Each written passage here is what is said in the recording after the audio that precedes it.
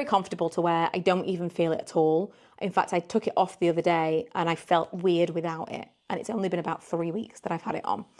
It takes 2 weeks to get a really good amount of information from you to calibrate the whole, your baseline and give you like full information. But immediately, the first night, I was sold. It gives you a sleep score. It tells you your beats per minute, your temperature.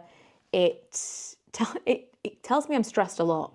I'm assuming that I just have a higher heart rate because surely I'm not. If I'm not stressed, I'm asleep. So that's a concern. Right now, it tells me that my temperature is lower than usual, but it also tells me that that's because of where I am in my cycle. It tracks my steps. It tracks my steps better than anything else could because the Apple Watch was so bulky, I would put it on charge and forget that I put it on charge and just not wear it.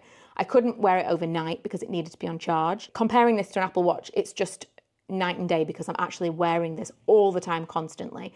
I think I probably need to charge it up maybe like once every 5 days. Crisp and efficient sleep detected. This means you fell asleep faster and stayed asleep for most of the sleep duration.